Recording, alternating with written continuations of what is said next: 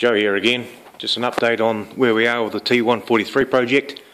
Had a few changes since posted the last video. Got some brakes on the thing finally. Had some help with getting the twin discs on the front.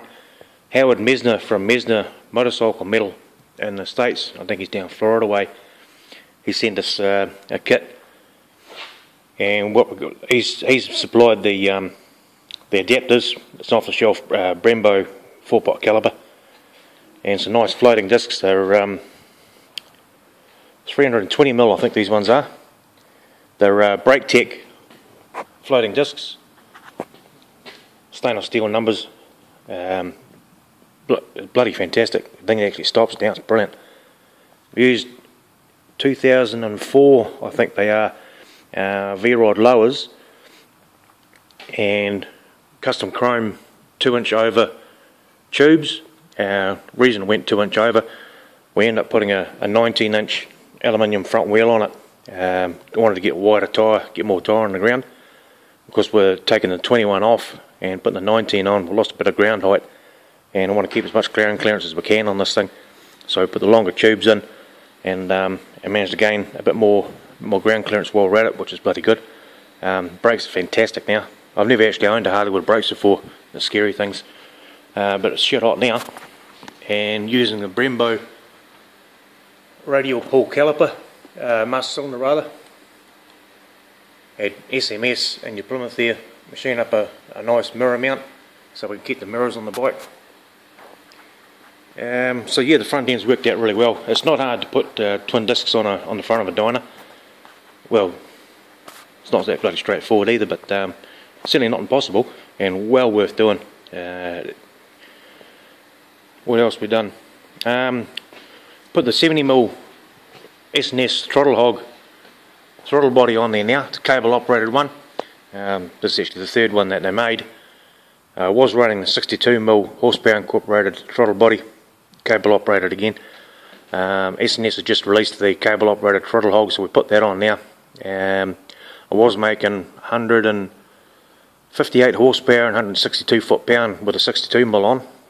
We did some more dyno tuning today with the 70mm on there, and managed to get 168 horsepower and 166 foot-pound, which we thought wasn't too bad. And then we took the air cleaners off, went straight to 170, a whisker over 170 horsepower and 167 foot-pound. What it is, this is actually the off-the-shelf S&S turn length induction, but I cut the hell out of it and put on a 70mm mount at the back, made up my own adapter plates and so on. This is the air cleaner that comes with the S&S 70mm, but as you can see, it's quite wide. Oop. And I wanted to keep as much knee clearance as I could, but we'll be putting this one on in the next few days and try what sort of bloody horsepower we make with that, because obviously it flows a lot better than these twin ones do. And I might also open this up even further still. There's obviously a restriction in here where it necks down, which will further increase horsepower and torque we can make out of this thing. We can get some more airflow in it. So whisker over 170 horsepower and 167 foot-pounds. We're pretty confident those numbers are true, because we've had this bike on 3 separate dynos around New Zealand, and they're all saying the same thing within, a couple of horsepower within Kui. So it's we know that other people in the States with the 143s are making these figures as well. So it's a serious bit of gear. I put the Baker 7-speed in since the last video too, I think. Chewed up third gear on the stock gearbox. Stock gearbox did surprisingly well. Lasted all the time that I had the T124 in here, but yeah, not long after I put the 143 in, it just spat the dummy. Didn't like it at all. So put the 7-speed in there, bulletproof. It's nice to have that 7th gear. Really nice to have the straight cut 1st, 2nd and 3rd gear. Get the power down a lot easier, and a lower 1st gear too, so it's easier around town. This bike's really easy to ride around town. It's got a lot of power, but you get the thing tuned right, and you can just take it to the shops, no problem at all. Get there kind of quick, of course. What else have we done? Oh yeah, the rear sprocket. I was having trouble with the sprocket. It was chewing out, as you can see here, on the side of the sprockets on the inside. Now, we thought we'd had the sprocket alignment all ballsed up, but we had straight edges on there and it was within half a mil, everything was bang on. What we've since discovered, it's making that much bloody torque with the dished aluminium sprocket. What it's doing is actually trying to straighten out the sprocket, or it's trying to curve it even further. So the torque is curving the sprocket down and bending it over, making more of a concave sprocket out of it. Of course, that shifts the sprocket over to the left, and the chain wears into the right hand side. Went through this several times with a few different sprockets and determined that's exactly what's going on. The aluminium sprocket's just too soft and there's not enough meat in there. It's just crushing the sprocket basically. As you can see, it's ripping teeth off it and just pulling this thing to bits. So we're going with a steel sprocket this time. Made our own one. Of course, that's straight and no more problems with bending teeth and so on. That's worked out really good.